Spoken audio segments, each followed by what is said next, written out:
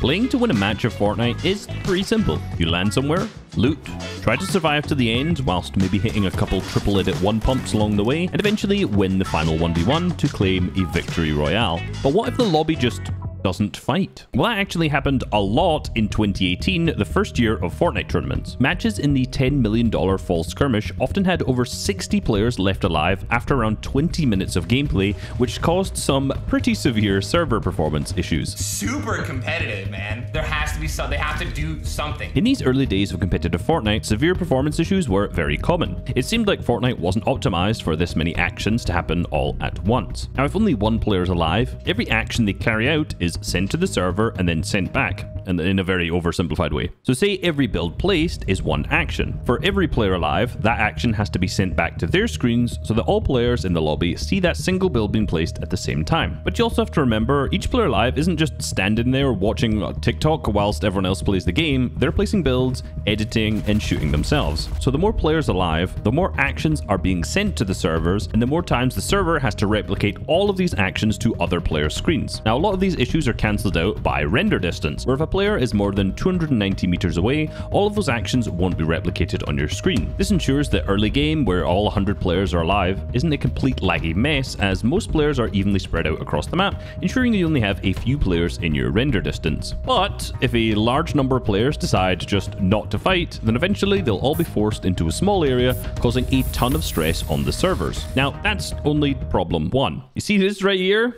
That's what we call boring as fuck gameplay. And here's the thing, even in 2018, Epic Games knew this. The problem was pretty simple. People weren't fighting, but the solutions to try and fix this are incredibly complicated. Now, you may think if you want people to fight, you should make elimination points worth a lot. However, the issue here is this devalues winning the game, which is something Epic Games prioritizes highly. The whole point of a battle royale is to survive the longest and win the game, so making this not as important by making eliminations worth more often just leads to kind of boring matches where, yes, you get to see a lot of fighting and aggression, but there's no interesting endgame and there's not a lot of strategy. So let's take a look at the $1.5 million summer skirmish as an example that was also held in 2018. Here, the finals in week 8 were solos, and in order to get any points for placement, you'd need to get into the top 10. And then to get a second placement point, you need to place second or third, and then finally you need to get an additional point for winning the game. So 3 placement points total. You could also get points for elims, but you needed to get 3 in order to get a single point. Then once you got 5 elims, you'd get a second point, and then if you got 7 or more elims, you would just get 3 points. But this meant that if you placed 11th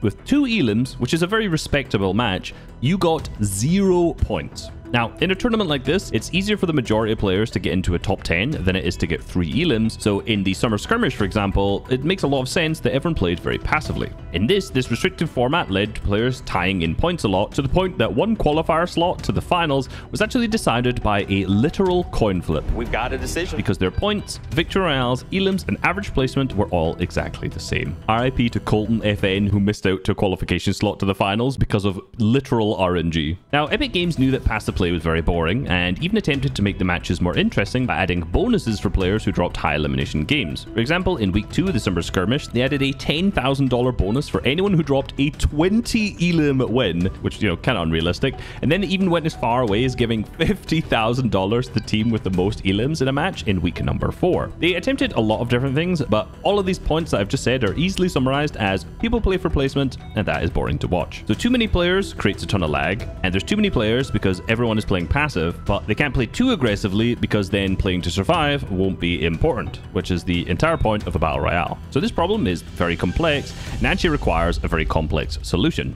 Storm Surge. A Storm Surge allows the number of players alive in a game to be controlled by, at certain points in the game, damaging the players who have dealt the least amount of damage themselves. No longer can you sit and do nothing in your box, as you'll start to take damage at certain points in the game if there's too many players alive, and you will die to Storm Surge. This mechanic is actually in every playlist, including public matches. It's just extremely rare. I asked my good friends at Assyrian GG to see if they could find any games out of the 40,000 or so they had on their database, and in pubs and ranked, 0 of these had Storm Surge. Now, that doesn't doesn't mean it doesn't happen. There's a lot more games than this, but it's extremely rare. You almost never see it because, of course, players just don't play this passively outside of tournaments, so the player numbers are just never high enough. Now, Surge has changed a ton over the years, but its current day format is probably the easiest to get into. Let's start with the first time it's active, which is the second zone. If there are more than 90 players alive when the second zone appears, then the players who have dealt the least damage will be tagged for 25 damage every 5 seconds, and Surge will only stop once there's 90 players alive. So if there's 91 players alive and you have done the least damage, you will be the one taking damage from Surge. You can only stop the Storm Surge damage by dealing damage to other players, which will put you above the threshold shown on the right side of your screen. One storm circle before, there will also be a warning that pops up just to let you know that it's going to happen when the storm closes. So how much damage is enough? Well, a lot of people and a lot of badly researched articles think that there's a set number of damage you need to deal per zone, but in reality it is a leaderboard. So in our 91 player live match, let's say our bottom damaging player, Aussie Antics, has only dealt 25 damage because he's missed every bullet outside of one. Now our 90th player on the leaderboard, Boop, has only dealt 26 damage for the same reason, but he had a little better weapon and it dealt 1 more damage. Now when the second zone appears, Aussie will start to take Storm Surge damage because he's below the 90 player threshold. However, as soon as he eventually hits a shot, finally, and deals more damage than Boop, he'll overtake him and be above the threshold, meaning now Boop is below and needs to deal damage, but of course he's not going to hit a shot because he'll miss everything also. This will continue until there's only 90 players alive, and then this will repeat in the third storm circle with a different player threshold. Of course, I'm second all the way up at the top of the leaderboard because I've been frying these shitters, but of course this imaginary match is in a tournament, so I'm losing on damage to a hacker. So the thresholds and saying damage 100 times is quite difficult to remember, but it is actually quite a good system to ensure that the passive players actually deal out damage and don't just do nothing for the entire game. But of course, it wouldn't be a Fortnite mechanic without some bugs and cheeses. In multiple Fortnite seasons, what was actually counted as damage has been very, very questionable.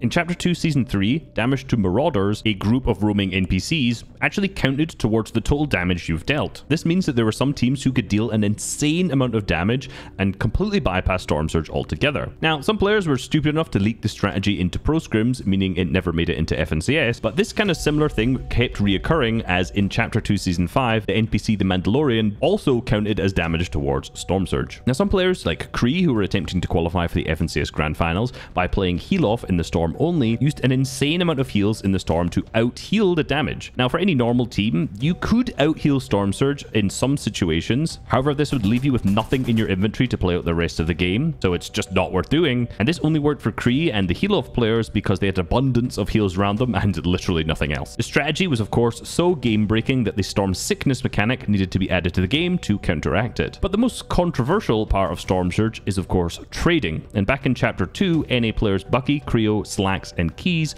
were banned for 60 days for doing it. Now, they dropped at Slurpy Swamps, and each game repeatedly damaged each other, ensuring not to fully eliminate or knock the other team before using the heals in the drop spot around them to replenish their lost HP. They gained Storm Surge damage without losing anything, and both teams kind of benefited from this. Now, the difficulty here comes in assessing if this is a pre-agreed teaming, where you've both agreed to do this, or if it's just smart and they've actually scrimmed and played against each other a lot. This also happens a ton in other Fortnite tournaments, with Slurp plants being a major problem in Chapter 4 as they healed you infinitely, so two opposing players could just tag each other, heal with these plants, and repeat. Even in Tayson and Mersash did this with Trulex and Chicho at the FNCS Global Championships in their drop spot. In this situation, neither teams benefit from pushing the other, and despite the odd looks, it actually does look like a legitimate strategy, not teaming, but there's no way to tell if these players agreed to do this ahead of time, or if it's just a smart play to allow both teams to increase their damage. Of course, this is what makes trading Storm Surge so controversial. And honestly, the most ironic part of Storm Surge is that the goal is to reduce player counts to prevent lag and promote aggression. But if the server is already lagging while players are trying to deal damage, then these shots often just blank and don't register, or the players will be teleporting all about, which obviously makes it incredibly difficult to rack up the damage, making it a little bit RNG. It seems like in Chapter 5, this has been made even worse, as a frozen player on your screen will still take damage if you shoot them, resulting in some insanely broken endgame clips. Now, racking up Storm Surge damage is incredibly difficult and requires a very deep understanding of how zone pools and where players are likely to position because of this. And if you want to learn more about how pro players strategize and plan for Storm Surge, you can click the video on screen right now.